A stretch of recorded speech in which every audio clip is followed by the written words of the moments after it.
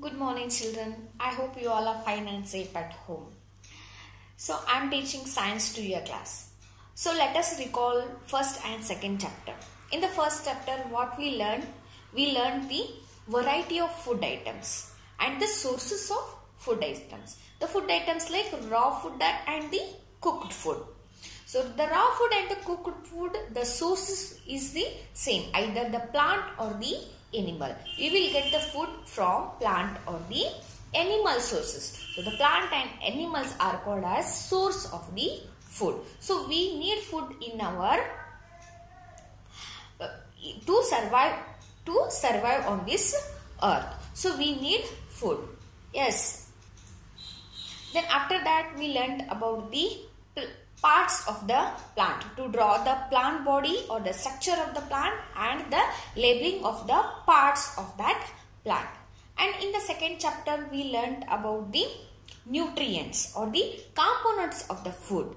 So what all the components of food present in our daily diet or in the food items means carbohydrates, proteins, fat, vitamins, minerals, roughage, and even we need water. So these all the components are called as what? The nutrients, and these nutrients must be present in our daily diet. If these nutrients are reduced in the food, or if we did not take that type of nutrients as in our daily diet, we will get some of the diseases. We will get some of the diseases or the syndromes. So those diseases like loss of vision, rickets, beriberi, scurvy, like that we will get the deficiency diseases because of the lack of nutrients present in the food.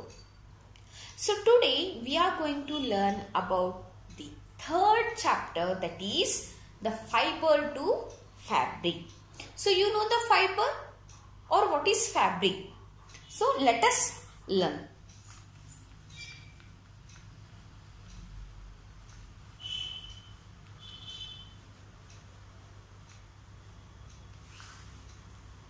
Fiber to fabric.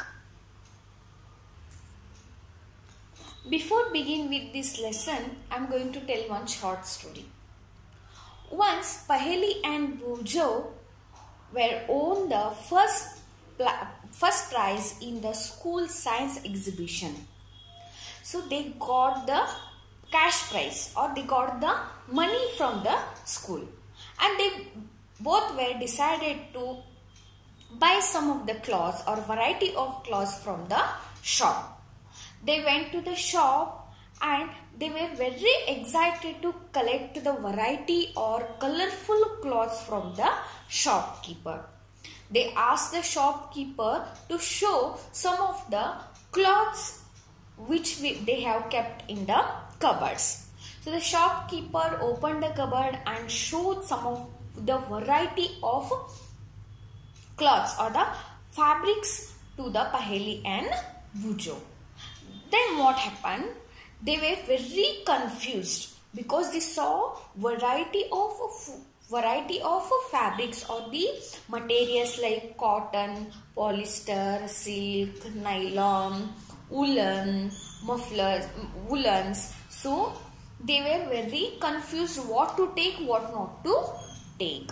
So finally they decided to take one muffler for his father and one silk saree for the mother. Then the shopkeeper were going to explain how the fibers will become, how the fibers will made up of, how the cloth is made, how they will stitch in the particular design. So let us learn about some of the fibers which is present in the cloth material. You all have seen the variety of cloths which we are using in our day-to-day life.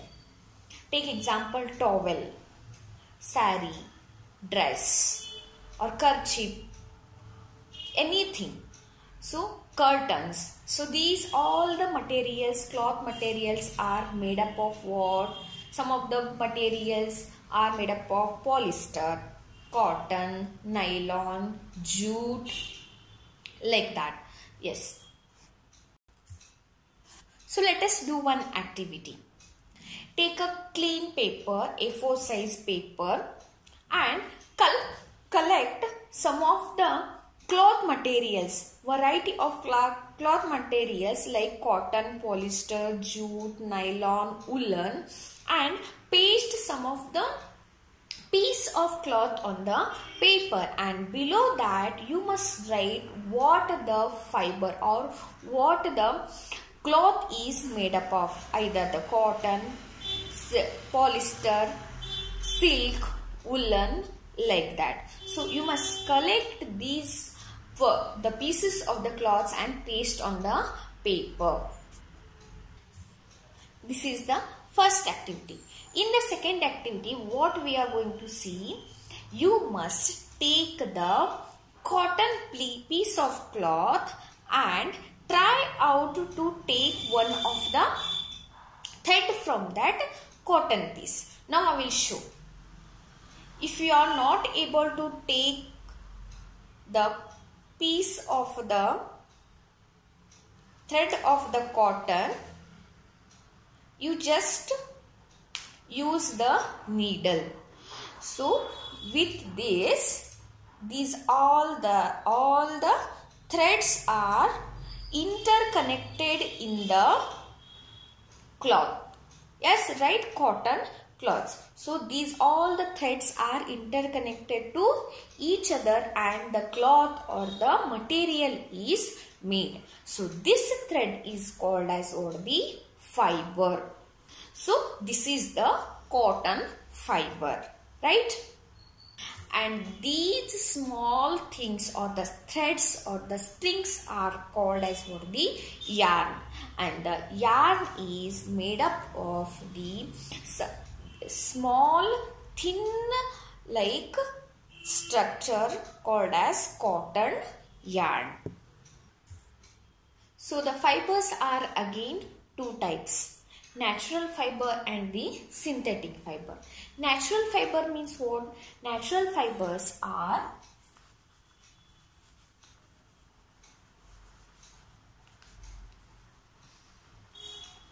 these fibers which we can get in the nature. The fibers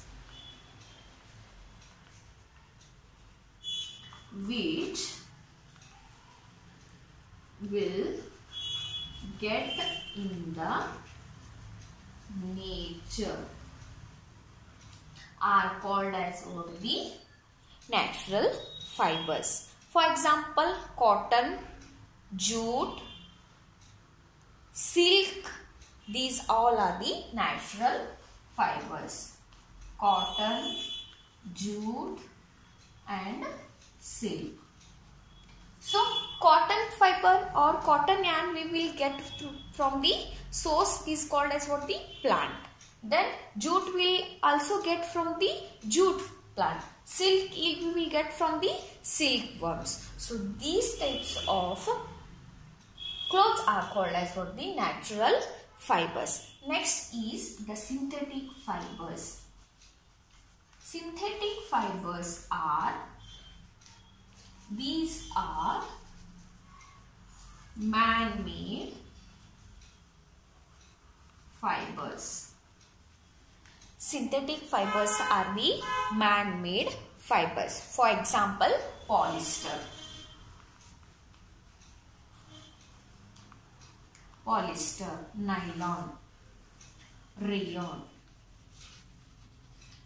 Polyester, nylon, rayon, woolen are called as synthetic fibers. So fibers are of again two types, natural fibers and the synthetic fibers. Natural fibers we will get in the nature like jute, cotton, silk. These all are the natural fibers, and the synthetic fibers which we can made or the man-made fibers are called as the synthetic fibers like polyester, rayon, nylon, etc. Thank you.